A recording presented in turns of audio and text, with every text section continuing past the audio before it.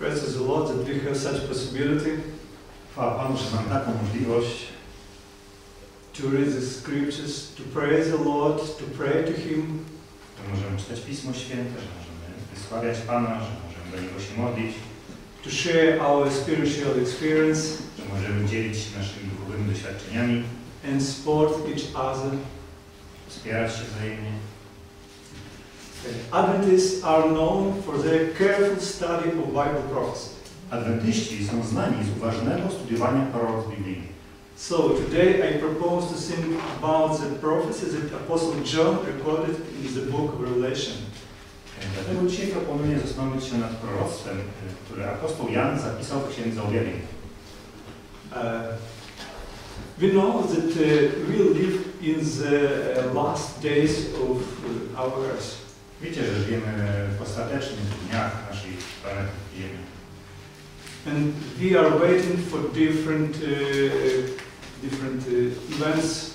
Oczekujemy różnych wydarzeń, które mają nastąpić. Some of them scare us. Niektóre z nich nas przerażają. We have fear. Boimy się, lękamy.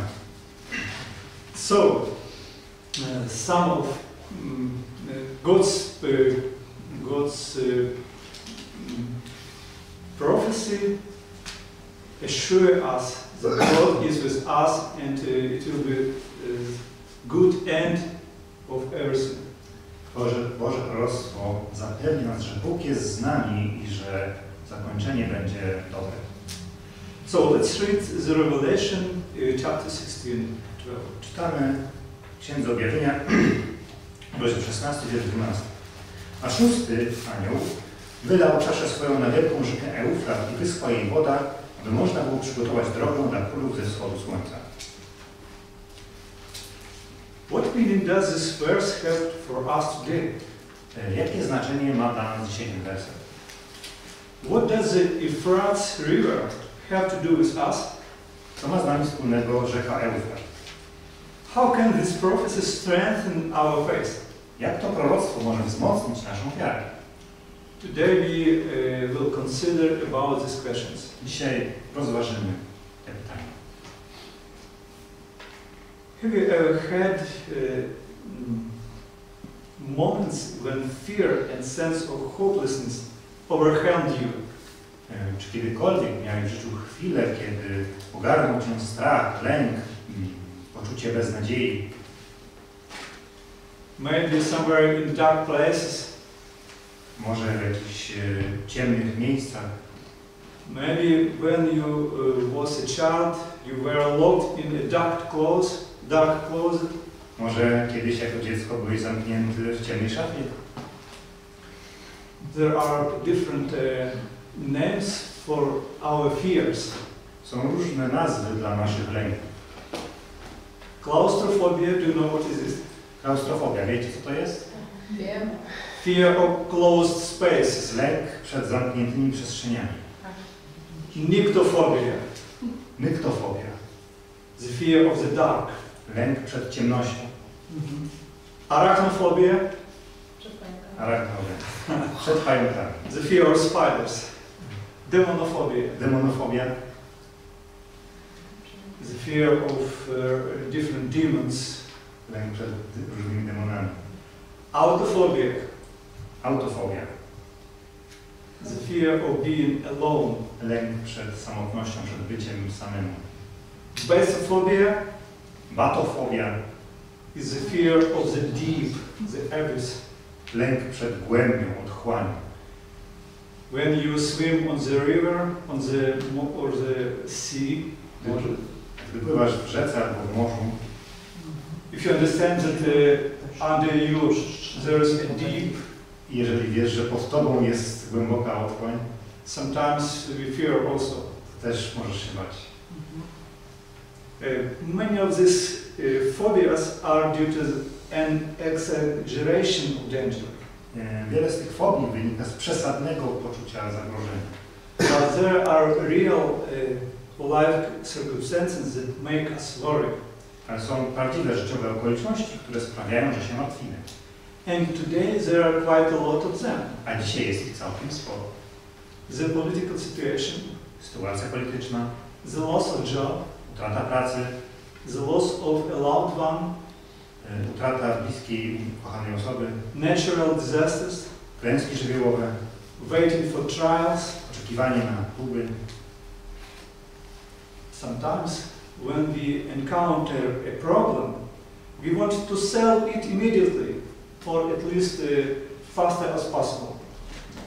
Czasami napotykamy problem, chcemy go rozwiązać natychmiast lub najszybciej jak się da. We don't want to wait. Nie chcemy czekać.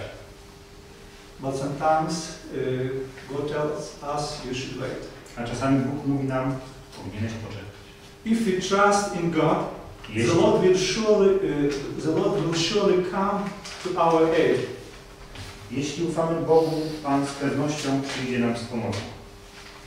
And exactly at the time when it is needed. Będzie to dokładnie w tym czasie, kiedy będzie to potrzebne. So let's trust our God and His prophets and confidently step into the future. Zatem zaufajmy Bogu, Jego prorokom i z ufnością kroczmy w przyszłość. If we are with God, jeżeli jesteśmy z Bogiem, we have future. mamy przyszłość. Once, when I was about 25 years old, kiedyś, kiedy miałem około 25 lat, I was tested for several of the fears we have mentioned. Zostałem poddany próbie pod kątem tych kilku lęków, o których przed chwilą mówiliśmy. At that time I lived in Minsk, Belarus. Mieszkałem wtedy w Mińsku, na Białorusi. And worked as an electrician in the Ministry of the Health. I pracowałem jako elektryk w służbie zdrowia. I made sure that there was light everywhere, that all sockets worked. Upewniałem się, że wszędzie jest światło, że wszystkie gniazdka działały. There were 2 polyclinics under my control. Pod moją kontrolą, pod moją opieką były 2 polikliniki. And in one of them the power supplies was lost. W jednej z nich zabrakło zasilania. The power cable was damaged. So kabel zasilający, wyprowadzający prąd był uszkodzony. it was large, third-story polyclinic. Była to duża 3-piętrowa poliklinika. Many offices, and in each cabinet there is different devices. Wiele biur, gabinetów i w każdym z nich różne urządzenia. And all of this stopped. No i to wszystko ustało. It was necessary to turn on the power supply immediately. Konieczne było włączenie zasilania natychmiast. So the superiors and assistants gathered. Przełożeni i asystenci się zebrali. In order to supply electricity as quickly as possible, it was decided to run the power cable from the switchboard underground along the heating line. There was heating line under 2 meters underground. W celu jak najszybszego dostarczenia prądu, energii elektrycznej postanowiono poprowadzić kabel zasilający z rozdzielnicy pod ziemią wzdłuż linii grzewczej. To znajdowało się 2 metry pod ziemią. And somebody should go these 2 meters underground and crawl 100 meters underground between concrete slabs where the pipes were passed. Ktoś musiał zejść 2 metry pod ziemię i przeczołgać się 100 metrów pod ziemią między betonowymi płytami, przez które przechodziły rury doprowadzające ciepło. And should drag a thick electric cable with him. I musiał ze sobą ciągnąć, żeby przeciągnąć gruby kabel elektryczny. This gap was so small, so we didn't know it was even possible to do this. Ta przestrzeń była na tyle nieduża, że nie wiedzieliśmy, czy to w ogóle jest możliwe, że to się da, czy da się to zrobić. Clearance between the concrete slabs was very narrow from bottom to top. Prześwit między betonowymi płytami był bardzo wąski.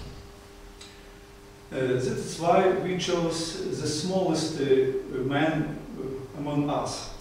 Wybraliśmy najmniejszego człowieka spośród nas. He was so thin, small, skinny. Był taki nieduży i chudy. He went down into the well. Zszedł do studzienki. Tried to walk half a meter. Próbował przejść pół metra. And immediately returned. I natychmiast wrócił. He said that the pipes lie on the bricks and there is not possible to go further. Powiedział, że rury leżą na cegłach i nie ma możliwości, żeby przejść dalej. So, but this polyclinic was under my care. Ale ta poliklinika była pod moją opieką. And I felt responsible. And I decided to try myself go there. Czułem się odpowiedzialny, do tego postanowiłem sam spróbować zejść z tym kablem pod ziemię. So, 2 meters underground to the well. 2 metry w dół, pod ziemią, do studzienki. Then into the gap between these two slabs, concrete slabs. Następnie w szczelinę między 2 betonowymi płytami. And I had to stretch my hands because there was too small a place. Chciałem wziąć ręce do przodu, bo było tam za mało miejsca. It was impossible to bend elbows. Nie dało się nawet zgiąć ich w łokciach. So I should go straight. Musiałem iść cały czas prosto. In some places I had to turn my head because it was too narrow. Musiałem obracać głowę w ten sposób. And I could turn from face down to up down. Tak, nie można było się obrócić właśnie w ten sposób do góry. And I should to go this way about 100 meters. Musiałem iść w ten sposób około 100 metrów. I moved for a long time, centimeter by centimeter. Przeciskałem się w ten sposób przez dość długi czas, centymetr po centymetrze. I didn't even feel the passage of time. Nawet nie czułem upływu czasu. When I remembered that it was somewhere 2 meters above me. Przypomniałem sobie, że jakieś 2 metry nade mną. The sun was shining. Słońce tam świeciło. People were walking. Ludzie sobie spacerowali. Children was playing. Dzieci się bawiły. And I am moving centimeter by centimeter with this narrow place. A ja musiałem się przeciskać centymetr po centymetrze w tak wąskim miejscu. There was complete darkness. Kompletnej ciemności. No a single ray of light. Najmniejszego promienia światła. I was so stuck that I could not breathe freely. Utknąłem tak, że nawet nie mogłem swobodnie oddychać. But I understood that some panic attacks, I should to be calm and calmly move forward, centimeter by centimeter. Zrozumiałem, że te ataki paniki należy uspokoić, wyciszyć się i spokojnie iść do przodu, centymetr w centymetrze. I didn't see anything before me. Nie widziałem niczego przed sobą. And it was the most difficult time when I go to the turn of tunnel. A najtrudniej było, gdy dotarłem do zakrętu tunelu. When it was necessary to somehow to turn out. Gdy było konieczne, żeby w jakiś sposób się obrócić. But I am not a snake. Ale nie jestem wężem. So I have bones and I don't know how to turn in this small such place. Tak, ale nie jestem wężem, mam kości, więc nie wiedziałem, jak się mam obrócić w tak wąskim miejscu. It seems that I was so stuck there. It was still impossible to move forward or backward. Wydawało się, że utknąłem tam i że już nie było możliwości, żeby iść albo do przodu, albo do tyłu. Therefore, it was necessary to calculate each movement calmly and carefully. Dlatego każdy ruch trzeba było dokładnie i spokojnie obliczyć. 2 meters underground, 2 metry pod ziemią, between 2 concrete slabs, pomiędzy 2 betonowymi płytami, in a whole darkness, w całkowitych ciemnościach. And could not breathe. Nawet nie dało się swobodnie oddychać. I was already started to think, if I can't get out of there, can someone get me out of that place? Zaczynałem myśleć, jeżeli nie mogę się stąd wydostać, to czy ktoś mógłby mnie stąd wyciągnąć? But minute by minute, centimeter by centimeter, Minuta po minucie, centymetr po centymetrze. and what a joy was when I finally saw the light ahead. Ale jaka to była radość, kiedy wreszcie zobaczyłem przed sobą światło. That was the end of tunnel. Był koniec tunelu. There are times in our life when we feel fear or uncertainty. Są chwile w naszym życiu, kiedy czujemy strach lub niepewność. People today are horrified by political circumstances, environmental problems, financial problems, wars. Dzisiaj ludzie są przerażeni okolicznościami politycznymi, problemami ze środowiskiem, problemami finansowymi, wojnami, Health. zdrowie. People are not sure about tomorrow. Ludzie nie są pewni jutra. But we, as people of faith, know that God has warned in prophecies about the events that will take place in the last days before Jesus will come. Ale my jako ludzie wiary, ludzie wierzący, wiemy, że Bóg ostrzegał w proroctwach o wydarzeniach, które będą miały miejsce w dniach ostatecznych, tuż przed przyjściem Chrystusa. And Christ himself told about this. I sam Chrystus też wiele o tym mówi. And apostles, his apostles also. I także apostołowie Chrystusa. But still, some believers are afraid of struggle and trials. Ale wciąż wielu wierzących boi się czekających ich prób. One of our sister, one of believers, said that she is very afraid when the persecution of believers will begin.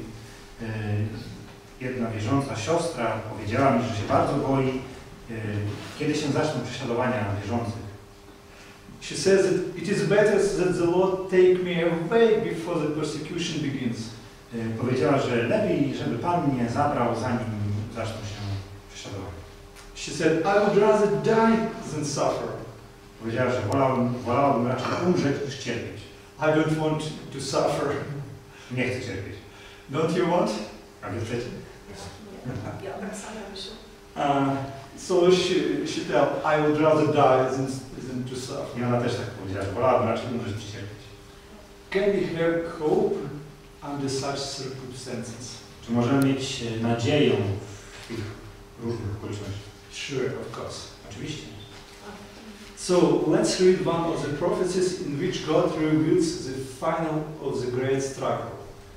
Przeczytajmy zatem jedno z proroctw, w których Bóg objawia finał wielkiej walki. As we have read, this is the text from Revelation 16. Jak już powiedziałem, to jest ten tekst, który już czytaliśmy wcześniej, z objawienia 16, Verse 12. wers 12. Read. A szósty wylał czaszę swoją na wielką rzekę Eufrat i wyschła jej woda, aby można przygotować drogę dla królów ze wschodu słońca. What meaning does this verse have for us today? Jakie znaczenie ma dla nas ten werset?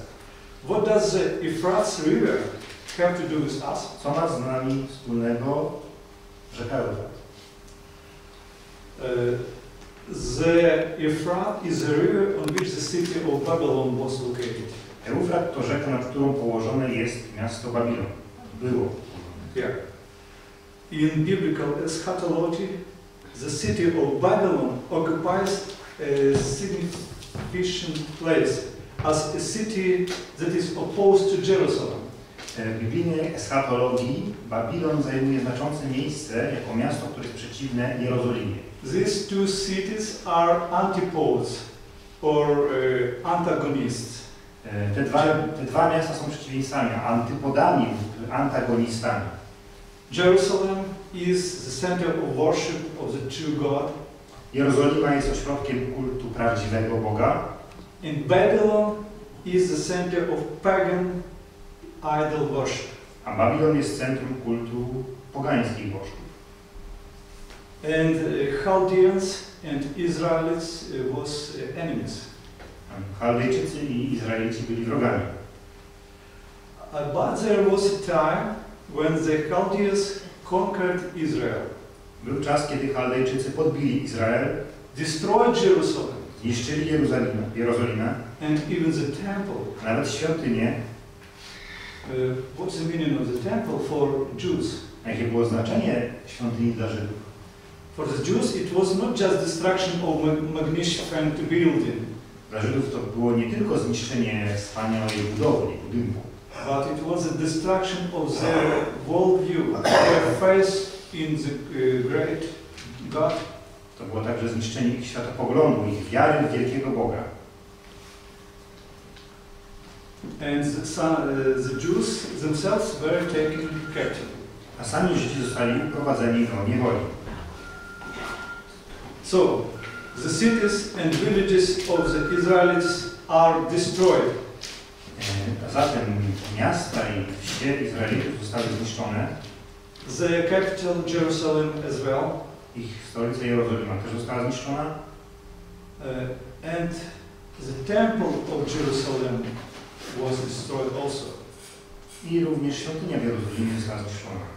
The temple is the symbol of their greatness and the power of their God. A świątynia była symbolem ich wielkości i mocy ich Boga. All the past lives of the Jews, their dreams, their faith, everything destroyed. Wszystko, co było w przeszłości, ich życie Izraelitów, ich życie, ich marzenia, ich wiara zostały zniszczone. Ahead, captivity and slavery in Babylon. Czekała ich teraz niewola niemiecka w Babilonie. Helplessness and fear before the power and might of the great Babylon Empire. Bezradność, strach przed potęgą i mocą wielkiego imperium babilońskiego. Was there any power in the world that could defeat Babylon? Czy na świecie była jakaś moc, która mogła pokonać Babilon? It seems that there was no power. Wydawało się, że nie ma takiej mocy. But nothing is impossible for the God. Ale dla Pana Boga nie ma nic niemożliwego. And that is why the Lord gave this hope to the Jews. Dlatego Pan dał nadzieję Żydom. Read in the prophet Isaiah. Tak, 45. tak. Przez proroka Izajasza 45, wersety w pierwszej grupie.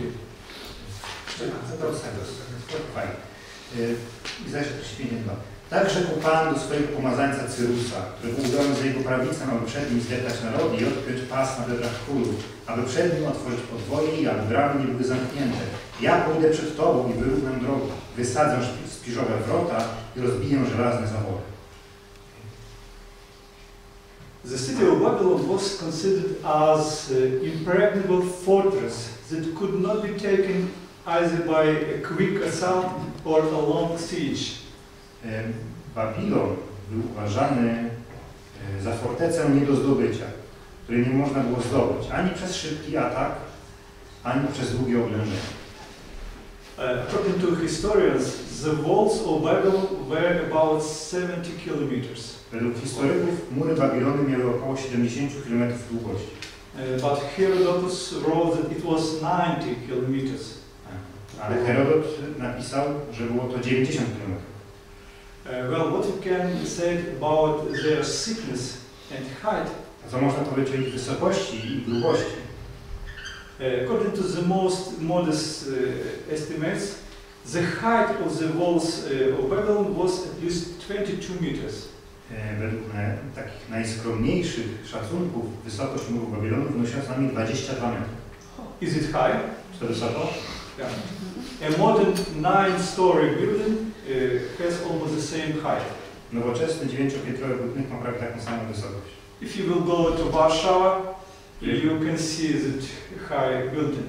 Jeżeli udasz się do Warszawy, to możesz zobaczyć takie wysokie budynki. And that was the height of the walls To była wysokość murów.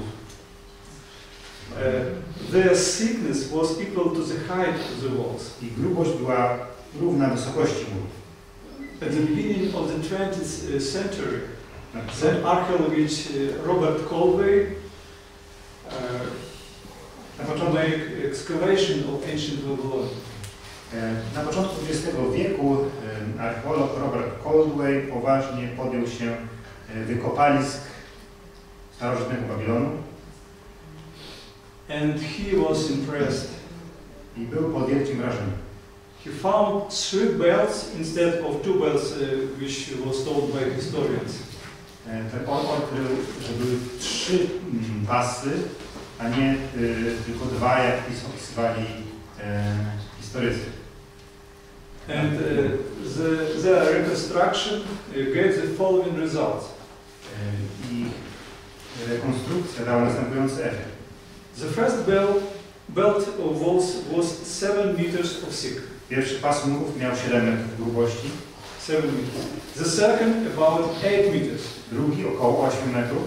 And finally the third 3.5 meters. A trzeci 3,5 metra. The total thickness is 18.5 meters. Całkowita grubość wynosi 18,5 metra.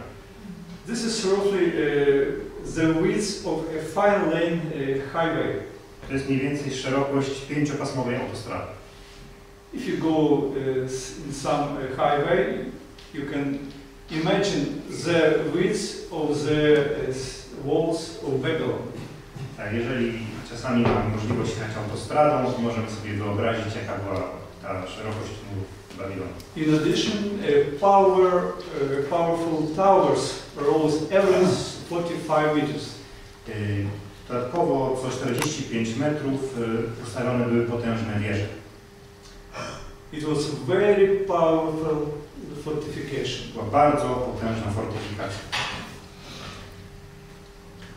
The places where the river Euphrates flowed under the city walls Miejsca, w których rzeka Eufrat płynęła pod murami miasta, were reliably protected by metal bars.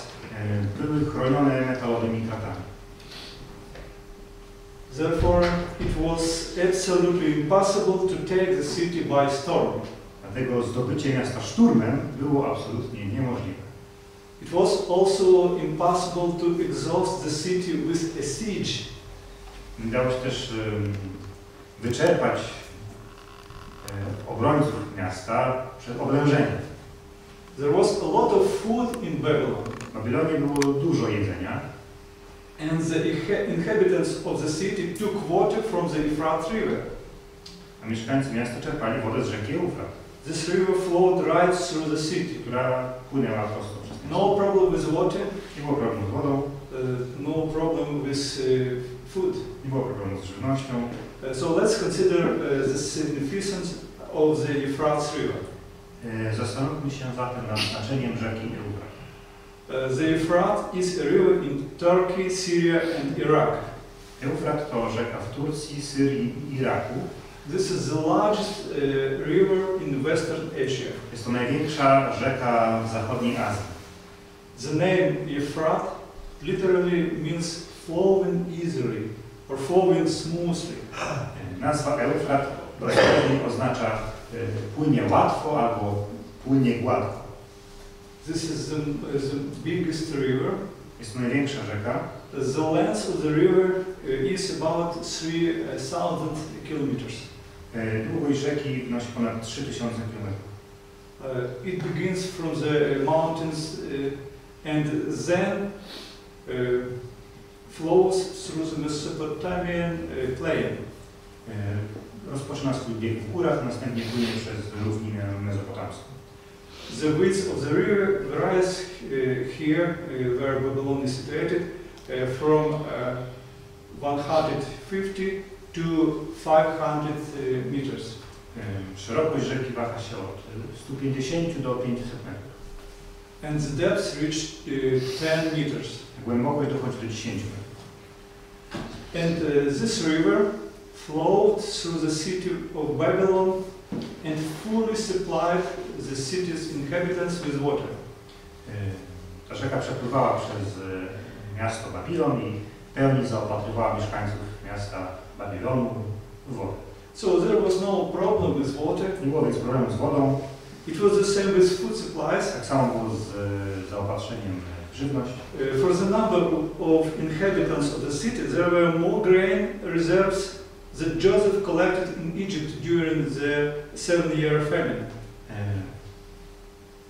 Jeśli chodzi o liczbę mieszkańców miasta, to w mieście było zgromadzonych więcej zapasów żywności niż Józef zebrał w Egipcie podczas tych 7 lat obfitości na świecie. Because Joseph gathered about this grain for 7 years. Bo Józef zebrał zboża na 7 lat. And Babylonians had grain reserved for 10 years. A rezerwy Babilończyków były na 10 lat. If any army wanted to besiege Babylon, the attackers would be the first which would be exhausted. Gdyby więc jakaś armia chciała oblegać Babilon, to napastnicy jako pierwsi byliby wyczerpani. So inhabitants of Babylon felt well protected and completely safe. Mieszkańcy Babilonu czuli się więc dobrze chronieni, całkowicie bezpieczni. Therefore, even when the armies of Medes and Persians approached the city, Belshazzar and his subordinates arranged a great feast. Dlatego więc nawet gdy armia Medów i Persów zbliżała się do miasta, to król Belsazar i jego podwładni urządzili sobie wielką ucztę. And then, when they got drunk, the king ordered to bring to the feast the sacred vessels that Nebuchadnezzar had seized from the Jerusalem temple. A gdy się już upili, król kazał przynieść na ucztę święte naczynia, które Nabuchodonozor zabrał ze świątyni z Jerozolimy. So let's read the story in the first chapter of the book of Dnia. Przeczytajmy więc tą historię w 5. rozdziale Księgi Daniela. You can read about from the first verse maybe to 8. No, okay. Let's read. Yeah. Czytam od 1 do 8 wersetu. Król Belsazar urządził wielką ucztę dla 1000 swoich dostojników i przed tym 1000 pił wino. A gdy Belsazar był pod działaniem wina, kazał przynieść złote i srebrne naczynia, które jego ojciec Nebukadnezar zabrał ze świątyni w Jeruzalemie, aby król, jego dostojnicy, jego żony, jego nałożnice mogły z nich pić. I przyniesiono złote i srebrne naczynia, które zabrano ze świątyni z domu Bożego w Jeruzalemie. A król, jego dostojnicy, jego żony i jego nałożnice pili z nich. Pili wino i wysławiali bogów ze złota, srebra, miedzi, żelaza, drzewa i kamienia. W tej samej chwili ukazały się palce ręki ludzkiej i pisały naprzeciw świecznika na papiernej ścianie Pałacu Królewskiego. Król zauważył grzbiet ręki, która pisała. Wtedy barwa twarzy króla zmieniła się, a jego myśli zaniepokoiły go. Stawy jego bioder rozróżniły się, a jego kolana zadrżały. I zawołał król z całej siły, aby wprowadzono wróżbitów, chaldejczyków i astrologów. Wtedy król odezwał się i rzekł do mędrców babilońskich: ktokolwiek przeczyta to pismo i poda mi jego wykład, ten będzie ubrany w purpurę, otrzyma złoty łańcuch na szyję i będzie rządził jako trzeci w moim królestwie. Wtedy weszli wszyscy mędrcy króla, lecz nie mogli odczytać pisma i podać jego wykładu królowi. So King Belshazzar became even more terrified, and his face grew more pale. Więc król Belsazar był jeszcze bardziej przerażony i jego twarz jeszcze bardziej zbladła. And the queen, hearing the voices of the king and his nobles, gdy królowa usłyszała głos króla i jego podwładnych, she came to the banquet hall, zeszła do sali, tam była uczta, and told to Balthazar, powiedziała Belsazarowi: there is one man, wise man, that could read this. Jest pewien mądry człowiek, który może to przeczytać. You know, this is a story about Daniel. Wiecie, to jest historia o Danielu. So let's read what Daniel said to Balthazar. Przeczytajmy zatem, co Daniel powiedział Belsazarowi. He told, I don't need your gifts. Powiedział: nie potrzebuję od Ciebie żadnych darów. I don't need any glory. Nie potrzebuję żadnej chwały. But I will read this, what is written Ale przeczytam Ci to, co tu jest napisane. Verse 25 and From verse 25 to the end? yeah. Zatem od 25 wersetu. A oto napis, który został wpisany. Mene, mene, tekel uparsim. A taki jest wykład tego słowa. Mene. Bóg policzył dni Twojego panowania i doprowadził je do końca. Tekel. Jesteś zważony na wadze i znaleziony lekkim. Peres. Twoje królestwo będzie podzielone i oddane Medom i Persom. Wtedy na rozkaz Belsazara uleczono Daniela w purpurę i włożono złoty łańcuch na jego szyję i głoszono o nim publicznie, że ma rządzić jako trzeci w królestwie. Tej samej nocy został zabity Belsazar, król chaldejski. This is the end. The king Balthazar was killed that night. Taki jest koniec. Król Belsazar został zabity tej nocy. So he thought that the Babylon is the most strong fortress. Ponieważ myślał, że Babilon jest najsilniejszą, najpotężniejszą fortecą. As far as is known, O ile wiadomo, Cyrus and his army were able to divert the Euphrates River to such an extent that the current passing through the city became shallow enough that the army of the Medes Persians freely entered the city through its channel. Tak, o ile wiadomo, Cyrus i jego armia byli w stanie zmienić kierunek rzeki Eufrat do tego stopnia, że prąd rzeki przypływający przez miasto stał się na tyle płytki, że armia Medów i Persów wkroczyła do miasta wzdłuż tego kanału bez żadnych przeszkód. We know that there was a bars which was blocking the entrance. Wiemy, że były kraty, które chroniły wejście, But that time there was out. ale w tym czasie były podniesione. Whether it was the negligence of the defenders or betrayal is currently unknown. Czy było to zaniedbanie obrońców, czy zdrada, tego nie wiem. That night the city of Babylon, a powerful fortress, was captured by the army of Medes and Persians. Tej nocy miasto Babilon, potężna forteca, została zdobyta przez Medów i Persów. As the Lord has said through his prophets. Jak powiedział Pan przez swoich proroków. The defeat of Babylon was completely unexpected by many. Upadek Babilonu, zdobycie Babilonu było całkowicie nieoczekiwane przez wielu. Perhaps as unexpected as for many it was the defeat of Russian army in Ukraine over the past week. Może dla wielu z nas było nieoczekiwane pokonanie rosyjskiej armii na Ukrainie w ciągu ostatnich kilku tygodni. It may seem for us today that the forces of darkness that rule in this world are powerful and invincible. Dzisiaj może się nam wydawać, że siły ciemności, które rządzą tym światem, są potężne i niezwyciężone. And maybe we can feel themselves like Jewish slaves in Babylon captivity. I możemy się dziś czuć jak ci żydowscy niewolnicy w niewoli babilońskiej. Defenseless and uncertain. Bezbronni i niepewni. But remember, God has everything in His control. Ale pamiętajmy, że Bóg ma wszystko pod swoją kontrolą. And if we entrust our lives to the Lord, our lives will be under control also. Jeżeli powierzymy nasze życie Panu, również nasze życie będzie też pod Jego kontrolą. Under God's control. Pod Bożą kontrolą. No matter what events happen around us, the most important thing for us is if we trust to our Lord. Bez względu na to, jakie wydarzenia dzieją się wokół nas, najważniejszą dla nas rzeczą jest, abyśmy ufali Panu. By trusting the Lord, we have a wonderful future that He has prepared for all saved. Jeżeli ufamy Bogu, to mamy wspaniałą przyszłość, którą przygotował dla wszystkich zbawionych. And in the book of great controversy, Ellen White describes the events of the end times as follows. W książce Wielki Bój Ellen White opisuje wydarzenia czasów ostatecznych w następujący sposób. Let's read it. Tak. Czytam, to jest, w oryginale to jest na stronie 636 i to jest z tego nowego polskiego tłumaczenia. To właśnie o północy Bóg objawia swoją chwałę, aby wyzwolić swój lud. Ukazuje się słońce świecące pełnią swojej mocy. Znaki i cuda następują szybko, jedne po drugich.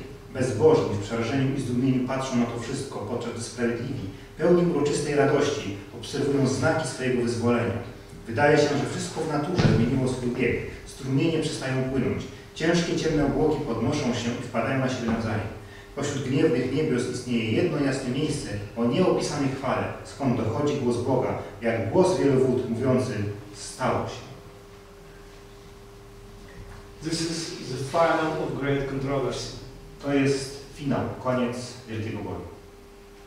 Do you feel uncertainty? Czy czujecie niepewność? Maybe you feel some fears. Może jakieś obawy mamy? Let's trust to Lord. Zaufajmy Panu. Have faith in the Lord. Zawierzcie Panu. Like we read in the Second Chronicles 20:20. Tak jak czytamy w drugiej Kronik 20:20. Have faith in the Lord your God, and you will be upheld. Zawierzcie Panu Bogu waszemu, a ostaniecie się. Have faith in His prophets, and you will be successful. Zawierzcie Jego prorokom, a poszczęści się wam. The Lord is our hope. Pan jest naszą nadzieją. The Lord is our future. Pan jest naszą przyszłością. The Lord is our strength. Pan jest naszą siłą. And nothing will divide us from God's love. I nic nie odłączy nas od Bożej miłości. Praise to the Lord. Amen. Amen. Amen.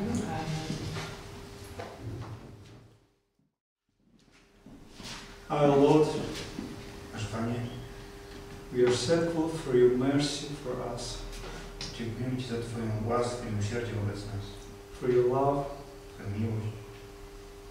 and we know that we have future Wiemy, że mamy przyszłość, because you are with us. bo jesteś z nami.